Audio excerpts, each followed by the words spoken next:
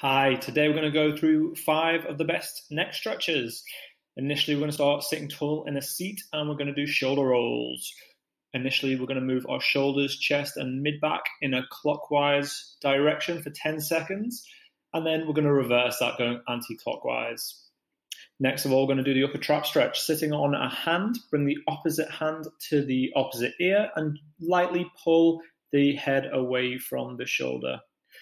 Similarly for the levator scap, this time you're going to turn away with the other hand on the low back and the hand at the back of the head, and you're going to pull at a 45-degree angle. For the scalenes, you're going to look at an angle, bring the head backwards and up, and lightly create some leverage and stretch the upper neck.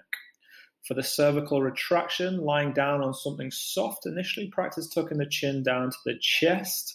And once that's comfortable, pull the chin to the chest without lifting the head, and then pull the head back towards the floor into the cushion you're lying on.